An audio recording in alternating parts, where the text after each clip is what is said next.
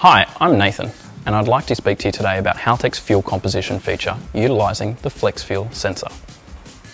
The flex fuel sensor allows the ECU to determine the ethanol content of the fuel being used, allowing it to make changes to fuel, ignition and boost to generate maximum efficiency and maximum power. The fuel composition feature is available on both the Sport ECU range as well as the Pro ECU range, with some Pros may require the IO expander. The flex fuel sensor sits in line with the fuel system, typically on the return line, and can measure from 0 to 100% ethanol.